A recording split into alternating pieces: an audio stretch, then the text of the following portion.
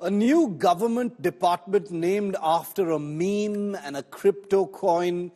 Something like this could only happen under the leadership of someone like Donald Trump, and if it involves someone like Elon Musk. Well, for all things considered, it has quaked America and the world.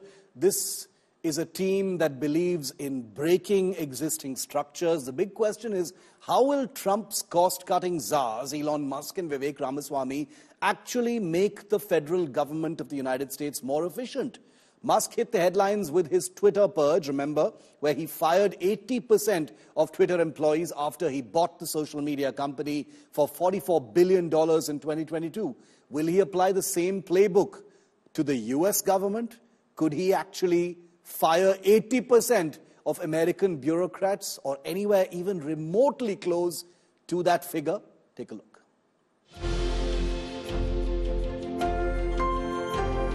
With this image, Elon Musk announced his takeover of Twitter. 2 years since, the rebranding of the social media platform has more than sunk in.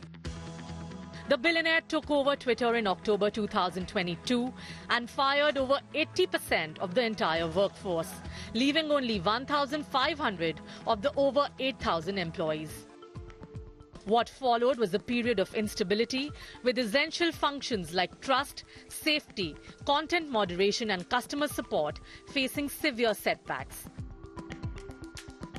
Nonetheless, for Musk and his supporters, the sweeping layoffs were seen as a necessary purge to rid the company of woke bureaucracy and refocus it as a free speech platform aligned with conservative interests.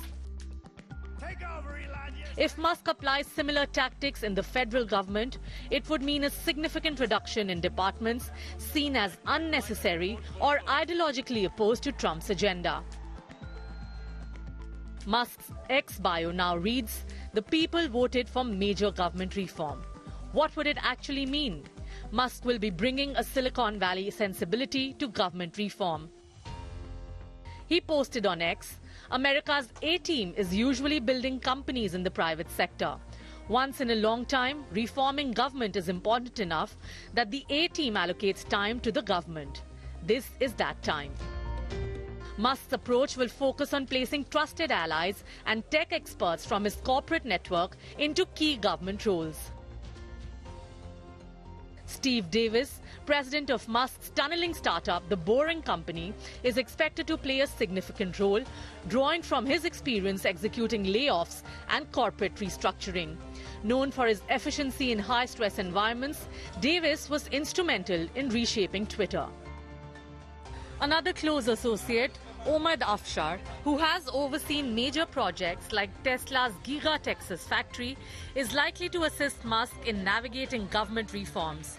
Afshar is known as a firefighter within Musk companies, handling challenging situations with a results-driven approach.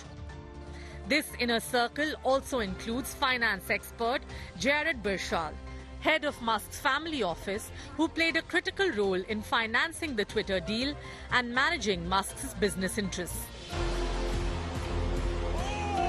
Elon Musk's arrival in Washington signals an unprecedented crossover of tech industry power into the federal government as he aims to bring the same disruptive mindset that built his corporate empire to the US government.